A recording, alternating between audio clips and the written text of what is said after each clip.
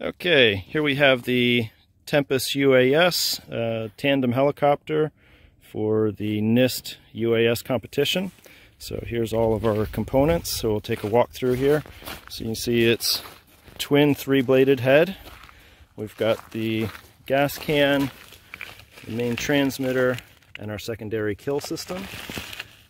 So as we do a walkthrough, we've got the swash plate.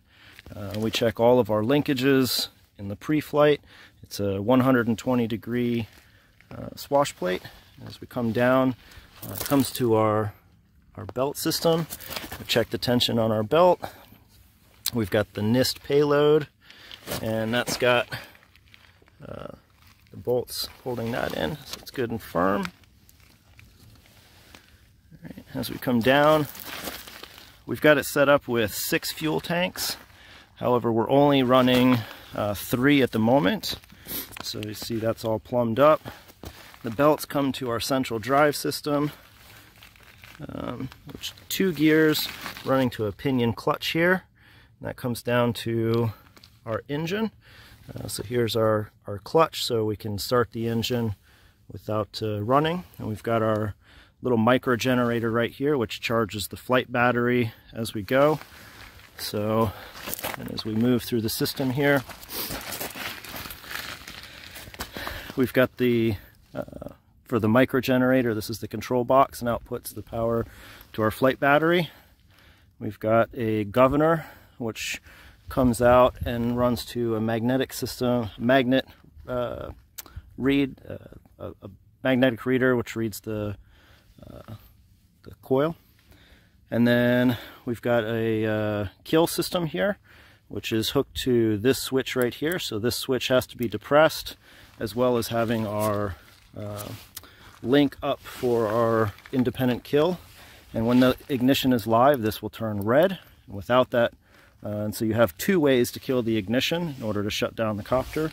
The first is this ignition box. The second is this button. So you have an on-copter kill as well as a remote kill for it. So this is the 900 megahertz radio, which is feeding the signal for the kill system. As we come around, we've got our GPS. We've got our orange cube flight controller, and then underneath we've got a GoPro Hero 7, the 3-axis gimbal. It's wired up HDMI for a full HD video stream. And then we're anticipating at least 3 hours of flight time, and a GoPro battery will not support that. So we have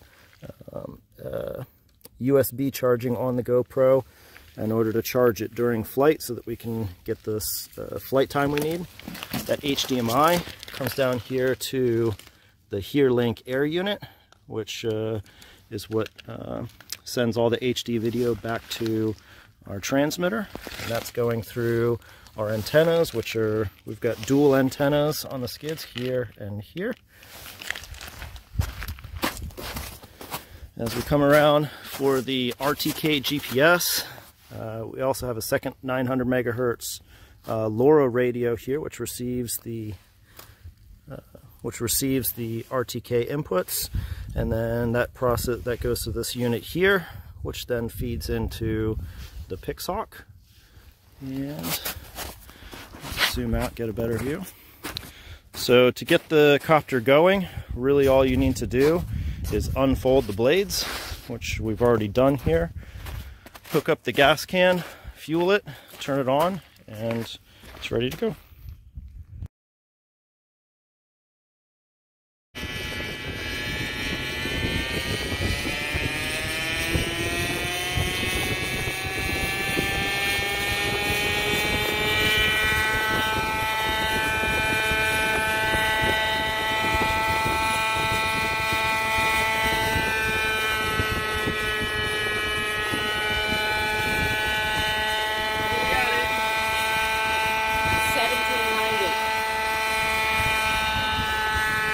I think that's a multiple.